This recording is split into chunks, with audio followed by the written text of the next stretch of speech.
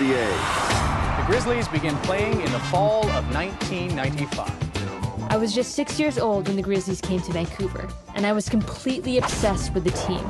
I just loved watching them, win or lose. But the true story of my team remains one of basketball's greatest unsolved mysteries. The Grizzlies have the worst record in the history of the NBA. At that time, we weren't very good. They were terrible. We were going into every game thinking we could win. It just didn't turn out that way. It was the first time I ever started drinking beer, because I didn't think I could take it. Even though the Grizzlies struggled to win on the court, they were my team.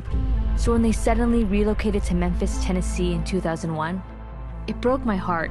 I was shocked. Crestfallen. I never saw it coming. It didn't seem like it was fair, and it didn't seem right. More than 2 decades later, I'm on a mission to figure out who killed the Vancouver Grizzlies. Like, there's so many people you could point fingers at. For some reason, I put all the blame on Stu Jackson. It almost looked as if he wanted us to not be good. And of course, there was Steve Francis. Oh my God, there he is, there he is, there he is.